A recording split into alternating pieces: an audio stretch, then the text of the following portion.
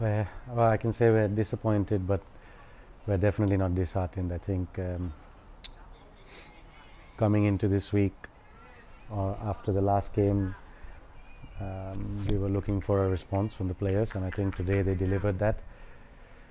I think the difference is maybe just the level of when you play against teams like this, just the levels of concentration, and that makes the smallest difference in holding on to a draw or maybe even a one-goal lead and getting a win. But we're proud of the players. I think today they performed really well. It's not easy to come to Kuopio to play against the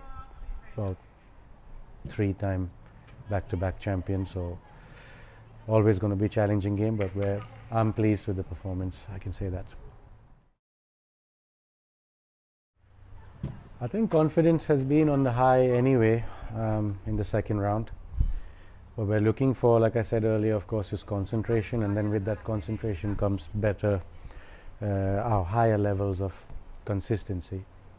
And again, I think that's what made the difference today, just the level of concentration. And but I think everybody's confidence is good. 6 important games. Off the back of this, I feel quite good with where the team is at right now.